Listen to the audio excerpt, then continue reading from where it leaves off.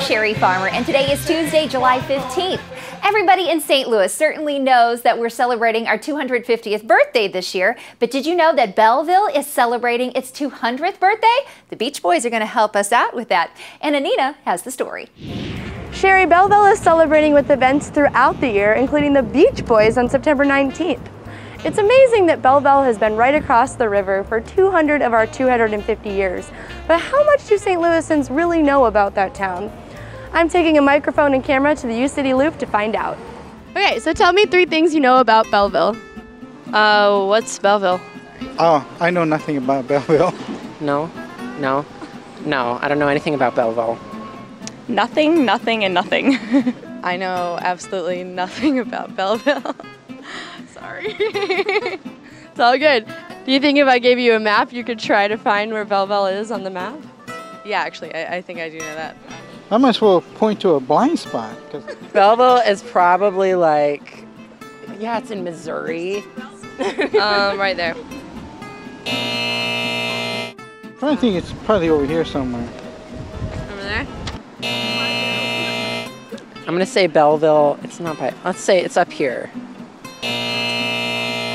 Somewhere like over here, maybe? I don't know. Yeah? I mean, I eventually would have found it, but... St. Louis proudly hosts more than a few festivals, and now we're hosting the Internet Cat Video Festival at the Contemporary Art Museum on July 18th and 19th. For more, here's Cat Muse. Wait a minute. The International Cat Video Festival is coming to St. Louis. Wait a minute. You mean I'm doing this story because my name is Cat? Is that what this is about? Seriously? Ron? No. Ron? No, Seriously? No, the International Cat Video Festival. Yeah, because my name is Cat. No! Is that all I get? No. Is stories about, that's why I don't get to do any because you've only had the first one. It says Cat. Really? No, read that. Read that. Read that. At least my name was spelled right. How about that? Here, read this. Here's another story for you. Story. Bullshit.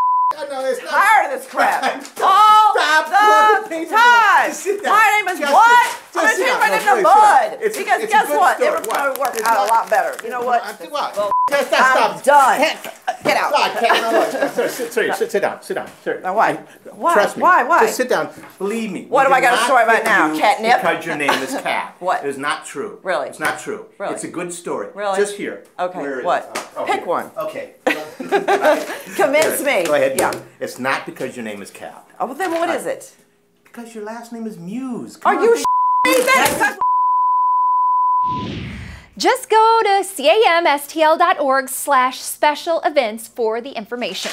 Here on STL, we feel one of the things that makes a city great is the smell. And well, we think St. Louis has some great smells. You just have to know where to find them. Here's Halea with 5 places you have to smell in St. Louis.